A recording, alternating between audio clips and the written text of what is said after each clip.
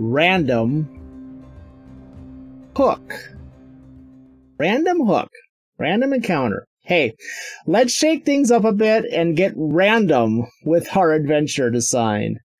In this video, I'm going to discuss my experiences and methods for designing a dungeon.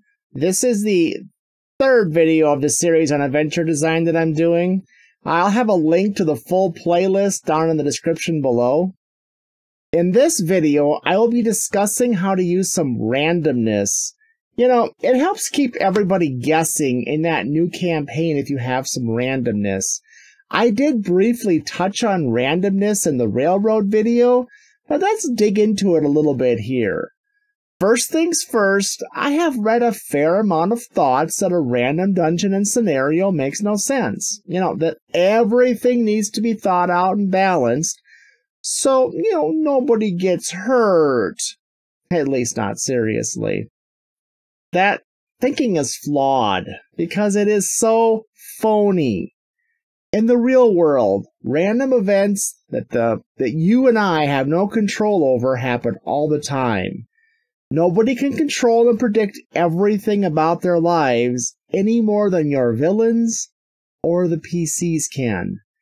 I don't like railroads when I play. To me, removing randomness is just another form of railroading because you want to tie down these players, these characters to a specific plot. Some structure's good, don't get me wrong, structure's good. The last few videos, we've been kind of plotting out and designing and developing things. So, but what I like to do is create my random tables before the game starts. That way I polish it a bit. I have already agreed and bought into anything on the table because I created it, or if it's a published adventure, I've approved the random items that we're going to go with. You know, I don't like to plan for future random encounters that may or may not ever happen, but in the big broad terms, yes. But I like to focus on the current randomness, the current random tables is what I'm looking at. So, in the adventure you're planning for the next game session, by all means, have the end of that particular adventure session, pencil it out. Be prepared to make adjustments based on the players, though. And be prepared to make changes for better ideas. Your players are going to have amazing ideas that you never thought of. Roll with it. That is being random. Try to have about 3 routes to take. Let your players choose the path. Don't give them too many options, of course, that will overwhelm them if you get that paralysis thing going on. But by the end of the gaming session, make sure that you know what your players think they're going to do next time you play. You know, write it down and come up with about 3 new possible avenues and do the same, or even less planning than you did for this session, because let's remember, we already have 2 unexplored avenues that we could potentially be reusing. So, and if it's been a while, if you've had a few adventures, you might have several of those that you can just grab and run with. So it's not like you have to create 3 every time. You just have to pick 2 that you've already created and create a 3rd one, or just pick 3 that you've already created. To be clear, I don't think the GM should be slave to the dice. You need to use randomness where it makes sense, and use randomness that you already agree with. When you create those random tables, you agree with that randomness before you roll the dice once. You should have some structured events that will happen. Not everything can be on the fly or off the cuff. You need to plan your important things. In the railroad video, I said to have a bullet point list of things that happen. You know, keep adding to that as you play. Put it on an index card or a Google Doc, however that you work so you don't lose that. In our ongoing example, let's say that our villain Keith, he took over a fortress that was once controlled by a wizard group. Unless it was a very small fortress, he probably doesn't have complete control of it yet. So there'll be some random elements there. If there's a dungeon underneath of it, what about civilian populations? Does he know about the magic portals? Are there magic portals? Did he find the hidden gold behind the ugly landscape painting?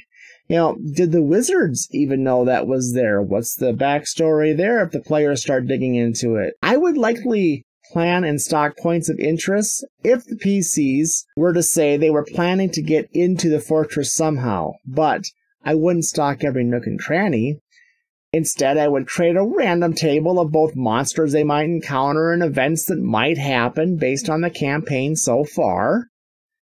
Monsters would, of course, include any of Keith's minions, but might also include some purely random elements. There could be encounters from inside the fortress or leading up to it. You're going to want to develop your own table of pre-approved randomness, so I keep saying that pre-approved random table. You start with a list of about 20 and just fill in what you're sure would be in the fortress, and next fill in things that might be there. And finally, throw in a couple of weird or funny things that just might not be explainable. In the TV show Lost, there was a polar bear and shark on the island. Why? I saw the whole series. The reason it never was completely clear or made complete sense why they had these creatures there. There was always an air of mystery about it. You don't have to explain why a pack of zombies are roaming the hallway.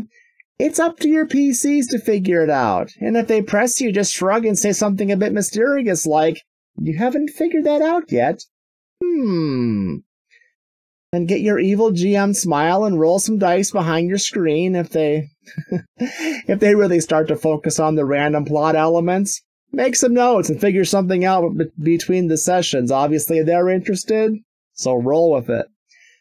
Do you ever randomly roll to see what your players' reactions are to the roll? Ever just pull out a random encounter or just do the roll, frown, and move on? You didn't really do anything. You just did that kind of trying to psych them out type of deal.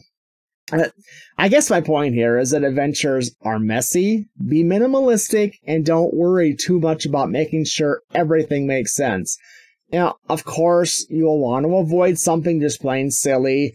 No, the dragon doesn't fit in the 10-foot room that has no means of exit, but maybe the room does have an exit. Remember those magic portals? Maybe there's one in this room, and only the dragon can activate it. The dragon is the guardian. Maybe you have to bargain with the dragon to open that portal so you can get to the next level of the dungeon. And yes, I just made all that up right now. Hey, and maybe killing the dragon? There's no way to open the portal. Or there's some really new complicated way. So even if you do screw up and have something that doesn't make sense, and the player says, "Hey, if green slime is growing here, how does Keith manage to walk through here?" Then just come up with a reason right there and then. After all, who says Keith walks all the time? Maybe he's immune to green slime. Was the NPC source reliable? What else were they wrong about? It's not a question you have to answer right there and then. Just take a note and then say, "Oh, look, kobolds are attacking." So, one cool thing about using random tables and even some random dungeons is that it removes predictability. The players can't guess what you're going to do next, and when you're not even sure what's going to happen next. So throw in that monster you don't like, and steal some randomness from adventure modules and other sources too. There's plenty of free ones out there. You can just grab their tables. So just go out and harvest all that stuff. So in summary, enjoy some randomness in your dungeon. Grab some random tables and just roll with it. The Dungeon Master's Guide has great random dungeon generator and every edition going back to AD&D 1E. So guess what? You have the tools you need. Put together a random event table that includes possible monsters, and you're good to go. Just don't be a slave to the dice, and make sure you are their master. Do you have any stories on how you changed midstream because a player tried to call you out on something that didn't make sense? How did you handle it? I would love to read your comments down below. The next video in the series will come out next week, or if you're watching this in the future, then there'll be a link to it down in the description below. Thanks for watching, and catch you later. Bye. Hey, thanks for watching the video. Please give a like, share, subscribe, and hit that bell icon. Catch you next time. Bye.